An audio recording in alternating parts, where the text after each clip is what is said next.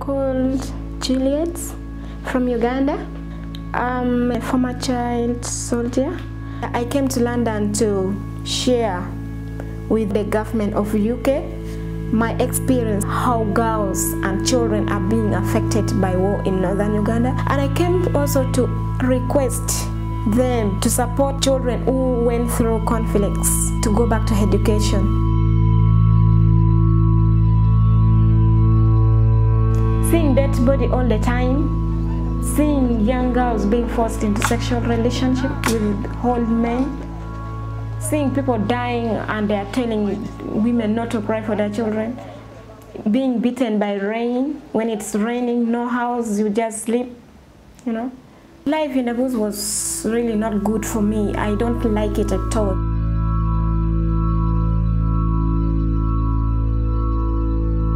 It was in 2002, that's when the rebel came to our home. And I was beaten up with a gun. They forced me to walk far. And I couldn't run because I was surrounded by them. On that very day that they abducted me, they killed a very man who was also abducted from our home. I mean, it was our neighbor. They killed him in front of me so that I don't escape and run away. Young girls were forced into sexual relationship with men who were even above our age. All the time, children are being killed by the rebels. One of my friends also, she was shot dead as we were running together during an attack. They said, now you choose, either you go with this man or we kill you. I got pregnant and, you know, at a very early age with that man. But as young as I was, my baby died, you know. So I got a health problem that needed an operation. So I was brought to Nairobi for that operation, and that is how I found my way out. There's a nurse who was working in that hospital. She helped me, and she's the one who made me to escape.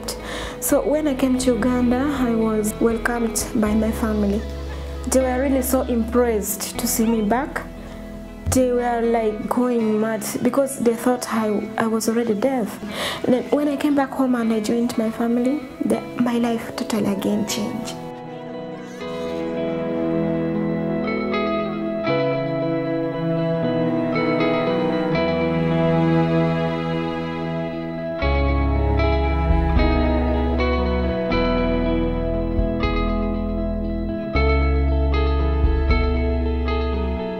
War Child also has helped a lot, not only me but other girls, but they have helped me so much. They're the one also sponsoring students.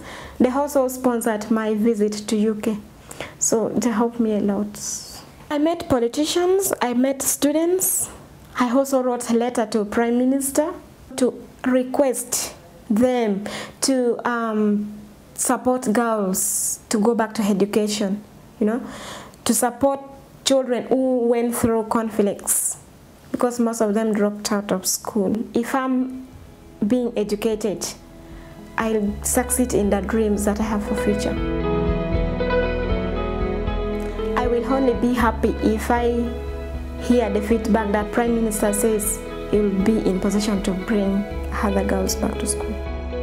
My message would be that they should continue asking the government for support. They should not forget us, children who went through conflicts. Any child or anybody who experience bad things or terrible things can also experience great things in life if there is education.